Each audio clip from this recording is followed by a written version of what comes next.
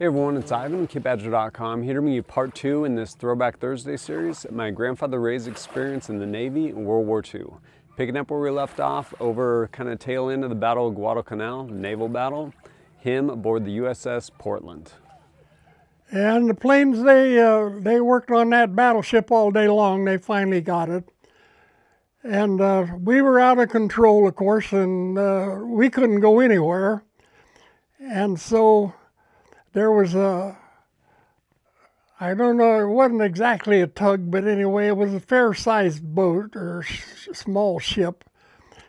And they tried towing us and everything and juggling around, and this went on all day long, and they was trying to take us to Tulagi Island, which is just across from Guadalcanal, because the Marines had captured Tulagi Island, so that was friendly. But they were still fighting like mad on Guadalcanal.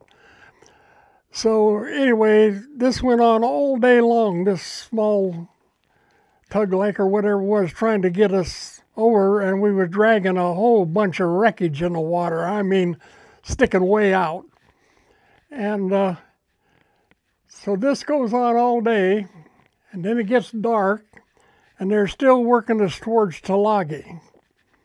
And finally, I'd say about midnight, we get close to where we want to try to tie up there, and our PT boats are in there. They patrol all night and sleep all day. Well, they missed all us being towed around. So when we were trying to get into Tulagi, they challenged us, and back and forth on the radios with our captain and them and the boat tugging us, and they wouldn't take, they insisted that we were enemy, and that's all there was to it. So they finally ended up, they fired a spread of torpedoes at us. And wreckage in the water looked like we were making about 30 knots of dragging and all the phosphorus and what have you. So they misjudged our speed and missed us by a mile. And then our officers our captain had fits over that, of course. But anyway, we finally put a whale boat in the water with some men on it, and they went over so that the PT boats could see that we were Americans. So they left us alone then, and we finally got in to Tulagi, and we tied up the bow to coconut trees and the stern of the ship to coconut trees. And there we were. And of course, the word was passed along that we were in there, needed help, and so they sent in a PBY plane and flew in there and landed. They brought in a bunch of divers and welding equipment and burning equipment and what have you. And so they worked on us there for probably 2 or at least 3 days to get enough wreckage cut off, and they worked a rudder around to where they thought it would tow straight. And so when they got all that, they decided to try to get us out of there. So when it got dark, they took us under tow, and we no sooner got a good start than they found out that the ship still couldn't be towed because it was still so much out of whack on the rudder. So we thought we was getting out of there and turned right around, went back in, tied up to the same coconut trees again, and the divers went down and worked on it again, changed the angle of the rudder, and got that straightened out. And then we took off again. This time we towed pretty good, and so we were towed to Sydney, Australia. But the sad thing about that whole deal was the PBY, when it was taking off with all the divers and equipment that got us out of trouble there, crashed on the takeoff and killed the whole crew, everybody. So anyway, we were towed to Sydney, Australia. And when we got there, of course, the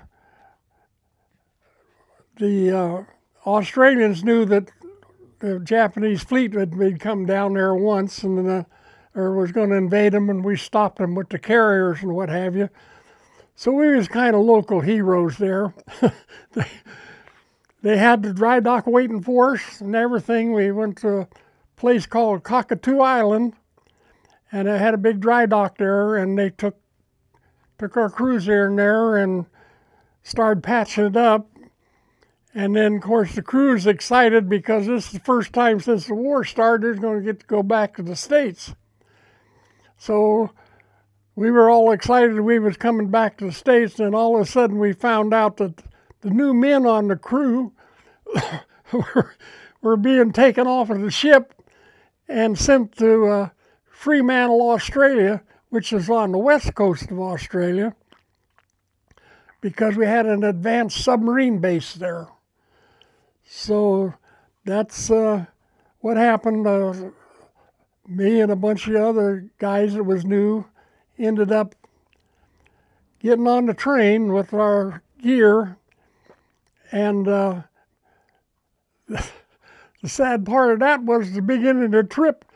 We were in cattle cars, and they didn't have any room for us anywhere else, and we took our duffel bags and stuff and packed them in the front and get behind it because that'd break the wind off of us. And then at mealtime, they'd stop and they'd have a field kitchen on a flat car, and we'd just line up and they'd feed us, and we'd be back on the train and take off again until we got to the state line. Then we had to unload, get on the other side of the dock or at the depot, and load stuff in that other train because each state had its own gauge, traffic rail gauge. So every time we hit a state line, that's what we had to do. So we ended up in Perth, Australia, and then Fremantle was, I'd say, probably 14 miles or maybe more north of Perth, Australia. And we was stationed there. I was stationed there for a few months. I don't know or don't recall exactly how many. And then we got word that we was being shipped back to the States. So we were shipped back to, well, in the first place, when we left Sydney, we went to Melbourne, and the railroad run just to the big cities. So when we came back, we went to Sydney, and then we went up to Brisbane. So we went through all the major cities in Australia by train. And I got put on a troop transport there. And then it wasn't a troop transport, it was just really a glorified cargo ship. And we stopped at, I believe it was, somewhere around New Guinea, and they took on a bunch of wounded soldiers, and some of them were kind of shell-shocked and what have you. Anyway, they took one of us sailors, and I was assigned 6 soldiers that were having problems, from combat fatigue and what have you.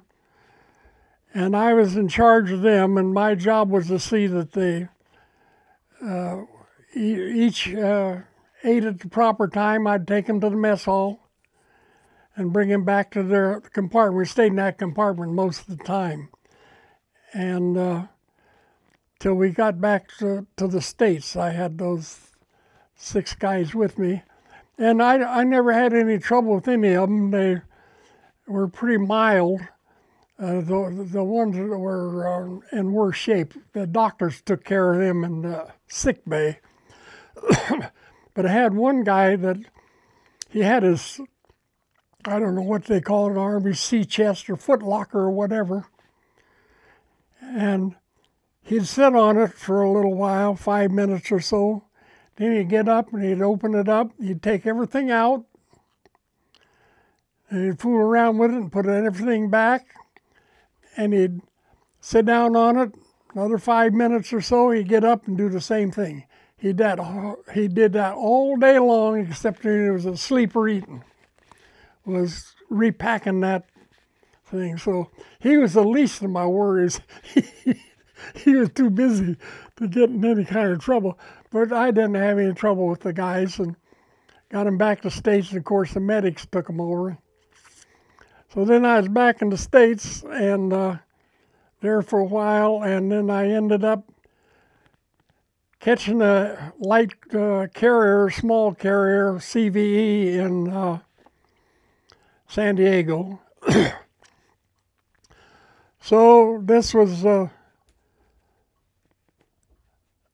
new experience for me because a carrier is altogether different ship in every shape and form than a heavy cruiser.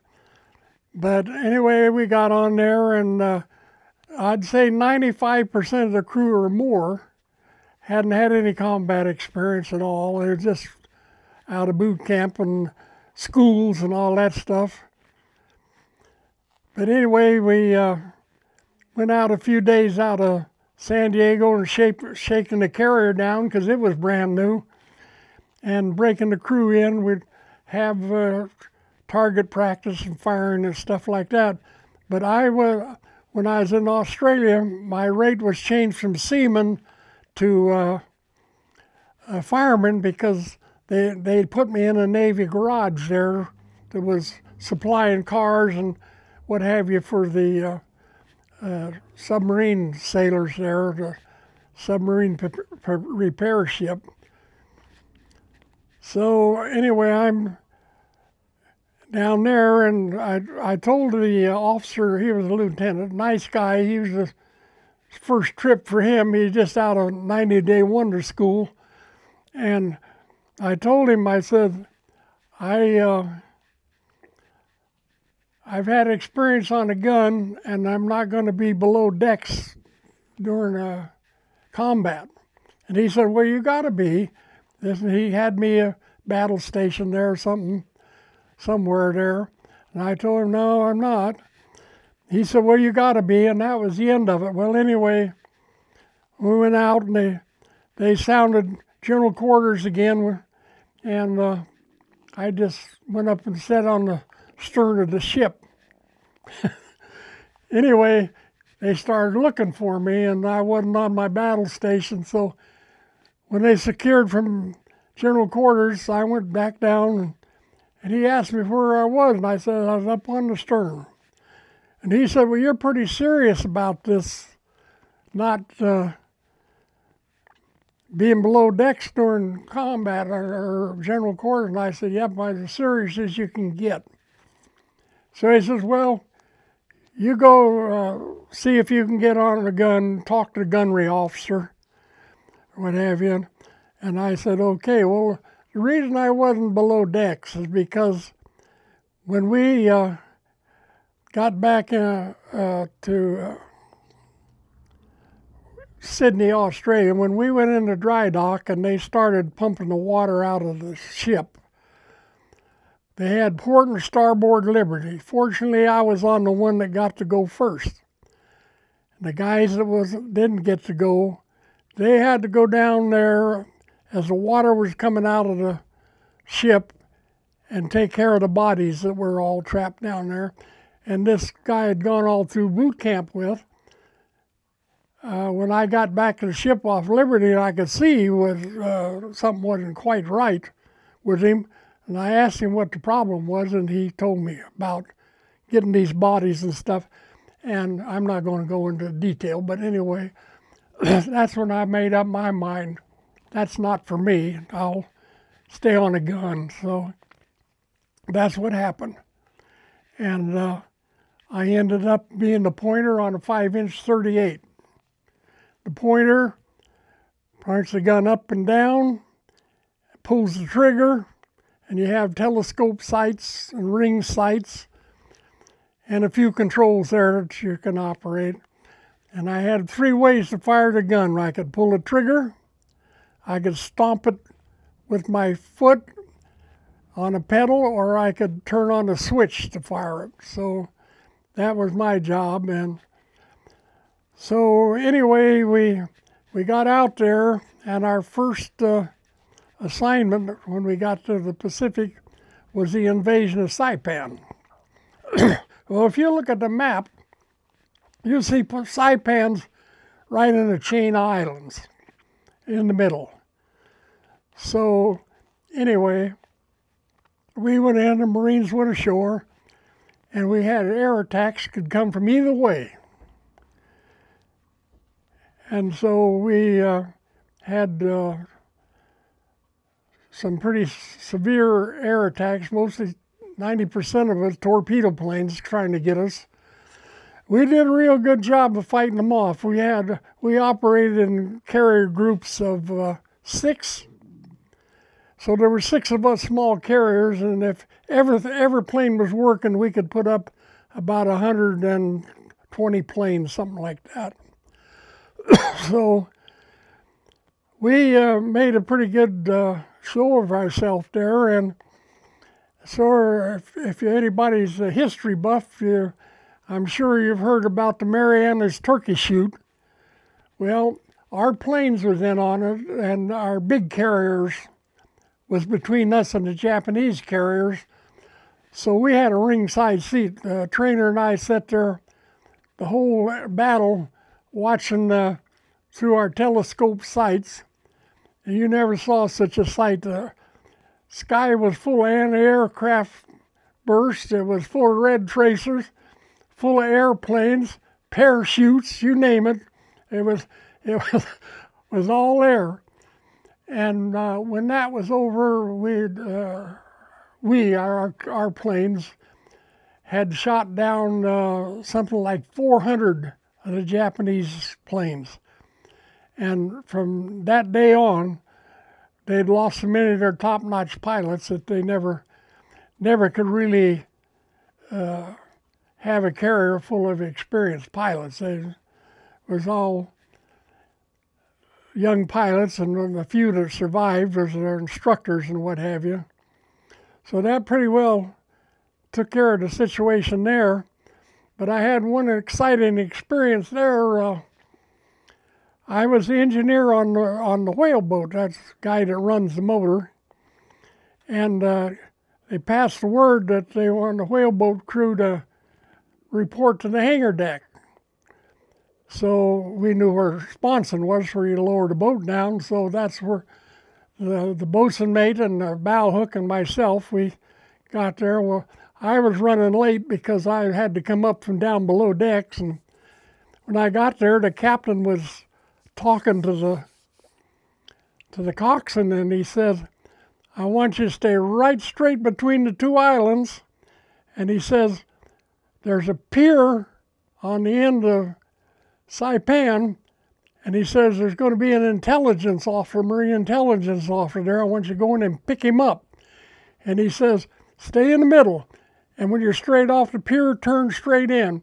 And he says, "If you get in any kind of trouble, I'll send a destroyer to help you."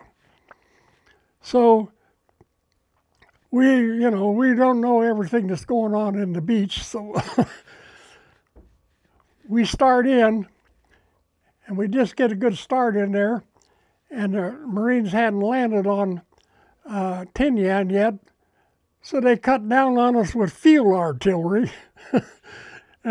We got these splashes coming up around us.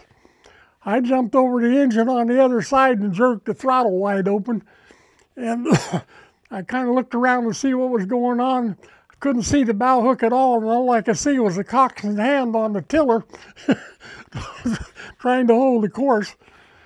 But anyhow, they missed us, and the captain, true to his word, he sent a destroyer through, and that destroyer didn't want to be there either, and he came through there about 34 knots or so, wide open.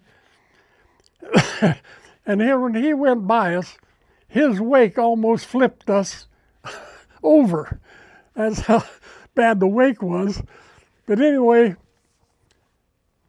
he went on by, and they had all the guns working on the destroyer, so they decided on the beach that was a bad idea on Tinian, so they quit shooting. So we turned into the pier, and I'm up there looking to see if I see anybody. I don't see anybody on the pier. And all of a sudden I see a guy running. He's running out on the pier, and then I see wood flying up all around him. And the Japanese are shooting at him with a machine gun. And he keeps on running, and I guess the Marines put some suppressing fire on him, the machine gun anyway. It quit, and he kept right on running. He got to the end of the pier, right off the end of the pier into the water. He never even slowed down. So we went over there and picked him up, and Bowhook and I pulled him up out of the water, and we started out cocking, heading for Tinian, straight out to the middle of the channel. And this Marine says, "Where the hell are you going?" He says, "I'm going out to the middle of the channel." He says, "No, you're not. You cut across here." So he changed the course, and that kept us away from Tinian a little bit more. So we got out there, and then the trouble started. They're not going to slow down the carrier when there's been submarines hunting you all the time. So they're making good speed, and we're trying to stay alongside them with the wake and back and forth, and the blocks to pick up the whale boat are steel, and they're down swinging amongst us there. And I thought sure somebody going to get killed, but anyway, kept struggling around. They finally got both the hooks in to pull us up, and then whapped us 3 or 4 times real hard from being in the water and then out of the water and in the water. But anyway, they hoisted us up. And that was the end of that deal for me there. So anyway, after Saipan and Tinian invasions, we went down to invade Ulithi. Ulithi is one of the biggest atolls in the Pacific.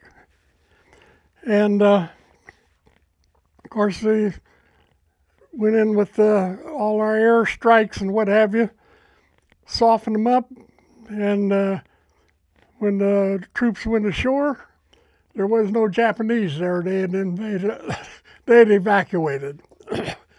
So we had a swimming party that afternoon, went into the minesweeper swept through, and we went on into the inside and anchored, had a swimming party. That was the easiest invasion we were on right there.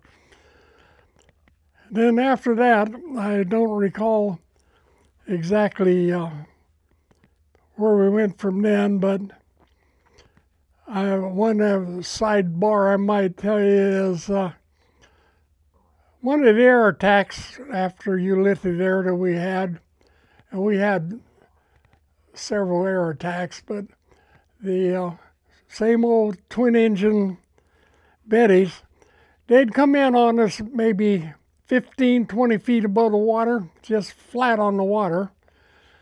And it made it hard for our fighter planes to dive on them to try to shoot them down because they were so close to the water. Our planes would have to pull out way early to keep from hitting the water. So anyway, this particular air attack we was having, they were coming in probably about 3 o'clock, 3:30 off of shift. We went by the time clock, which position they were coming from. So I'd say probably 3 or 3:30 planes coming in on us. So we were firing between two of the other carriers were off our starboard side there, and we were firing between them, and the planes were coming in through there. One of the carriers launched 3 fighter planes.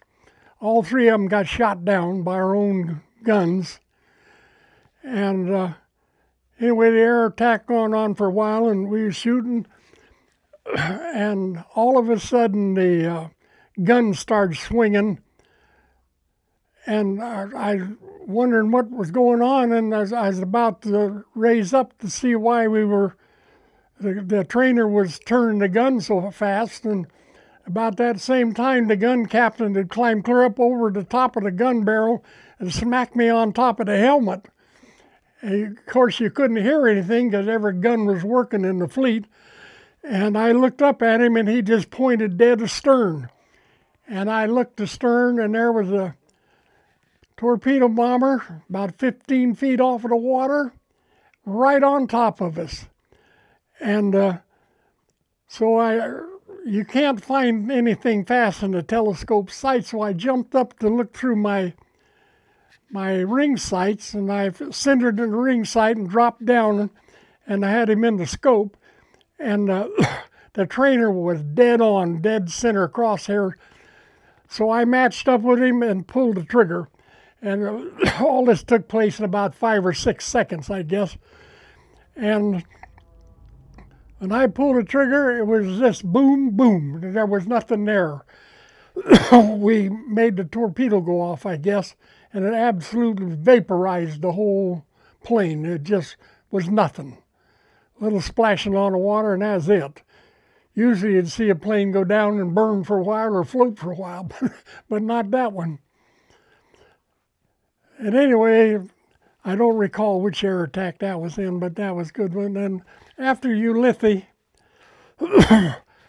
we were getting ready to invade the Philippines. And we ended up in what we call MacArthur's Navy.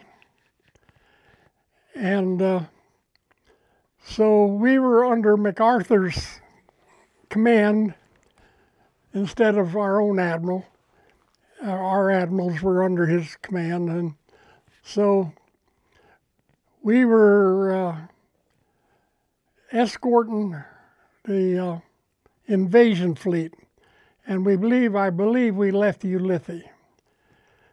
And when we left the carrier group, there was 18 of us small carriers, two rows of us. And when we got outside of there, we ended up in the middle of the convoy, the invasion convoy for the Philippines. We were in the middle, and you couldn't run out of ships. No matter which direction you looked, was ships. Anywhere you looked, right all the way to the horizon. So anyway, we head for the Philippines, and we're going to invade Leyte, yeah. And so we're informed of this by the captain. After you're a day or two out to an invasion, the captain comes on and gives you the whole story. So we knew where we were going and what was going on. And so when we get to the Philippines, the Leyte Island, they break the carrier group up into 3 groups. 6 carriers to a group. And our code name was Taffy 1, 2, and 3. And we were Taffy 3. Taffy 3 was the furthest ones north, and Taffy 2 was in the middle, and of course Taffy 1 was down at the beachhead. So that's what was the setup, and we're there the first day, and we don't see nothing. Then the next day, we're general quarters, and here comes Admiral Halsey with the whole fleet. You've never seen anything like it.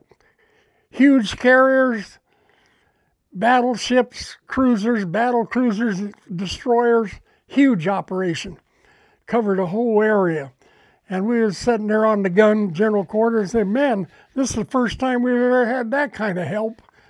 And so anyway, the sun goes down, and there's Halsey. We go to bed that night, sleep all night. Well, we went to general quarters before the sun come up every day and every night. But anyway, we get up the next morning, and we're sitting there on the gun, and way out on the horizon, we see these ships. Everybody in the fleet figured that's Halsey. Well, as it turned out, it wasn't Halsey. Halsey took the whole fleet that night and took off because he heard there's a couple aircraft carriers somewhere, Japanese carriers. And he took the whole fleet. He didn't leave anything there. So when the sun comes up the next morning and we see these ships out on the horizon, secure from general quarters, I'm down in the mess hall. I happen to be Master at Arms at the mess hall at the time, so I'm in the after mess hall. And all of a sudden the guy comes running through there and he hollers at me, "Loyd, you better get on your gun. The whole Japanese fleet's out there." And I says, yeah. And I looked at his face and I was gone, because you don't look like that normal. And I got on, hit the deck back there where I could see around the ship a little, and here's salvos coming up all around us. Those battleships, the two largest battleships that's ever been built, they had 18-inch guns on them. The projectile about the size of a Volkswagen coming at you. Anyway, there we were. No, and we only had 2 destroyers. We had 5 destroyer escorts, which is just about a half a destroyer, and they had the Japanese fleet on us. Well, we started laying smoke screens, and 2 of the destroyers broke away and got word to make torpedo runs on the Japanese fleet. So they come through us laying smoke screen, and then one of the little destroyer escorts decided he went in on it too, so the 3 of them went right into the Japanese fleet. Well, of course, none of them come back. They were shot all to hell. And we kept running and shooting and hollering for help. Well, our other 6 carriers was giving ground support to the Army troops going ashore at Lady. Well, when they found out what was going on, they started diverting their planes to us.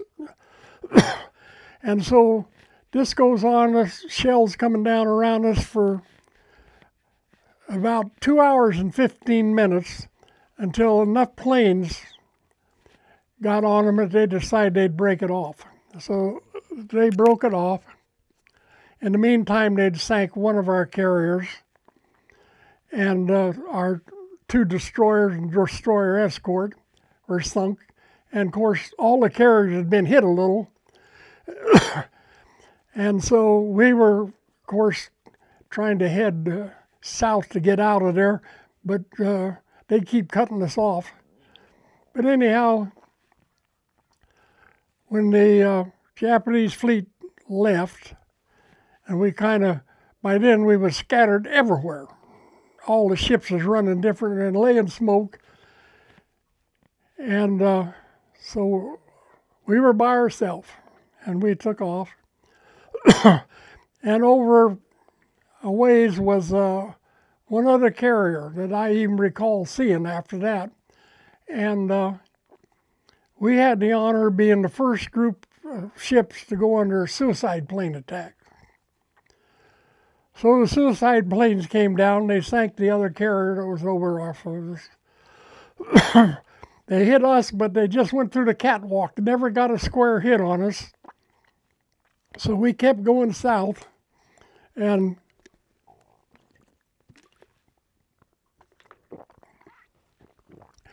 we were running by ourselves, trying to get out of there. And then, of course, we were at general quarters all the time. We were sitting on the gun, and it got dark, and one of the other carriers was ahead of us. And it had been hit pretty bad, and it was leaking oil real bad. So our captain fell in behind that ship. In case they run out of fuel oil, we could take on their crew. Don't leave them sitting around out there floating around. And so that went on, follow them, and we were secured from general quarters finally after we figured we was far enough away. And about midnight, the speaker come on, and when that speaker switched on, you could hear it. Everybody hit the deck. They just knew it was going to be general quarters. But instead of that, they said, 5-inch gun crew, man your gun. So, of course, that was me. Then I had about 6 guys trying to help me get my clothes on so I could get up on the gun. And so anyway, I got up on the gun, and I asked the gun captain, what's going on? He was talking to the bridge, and there's a Japanese sub coming up on us. And so anyway, they stewed about it. The captain, our captain, whatever, they decided to hang a star shell over him. So we fired a star shell, lit him up. Well, just as soon as we lit him up, they'd dive. And so this went on for a while. But anyway, the submarine couldn't keep up with us when it was submerged, but it could catch up with us when it was on the surface, because we weren't very fast, particularly with that one carrier shot up. So anyway, we played that cat and mouse the rest of the day. And then we got further south, and we couldn't operate any planes, and of course the other carrier couldn't either. And we was really concerned about suicide planes and stuff again. And anyway, I guess the Army Air Force got word, and here come a flight of P-38s. And they stayed around us, kind of kept the things calmed down a little bit. And so that was pretty much the end of that, and we got patched up a little. We had floating dry docks, and our ships didn't have to come clear back to the States to get fixed. Could put them in a floating dry dock at these different atolls. So we went in there and got patched up and repainted and went back out again. And our next deal was with going to invade Luzon. This right here wraps up part 2. Be sure to check back, join us for part 3. And as always, thanks for joining us at kitbadger.com. Look forward to seeing you next time.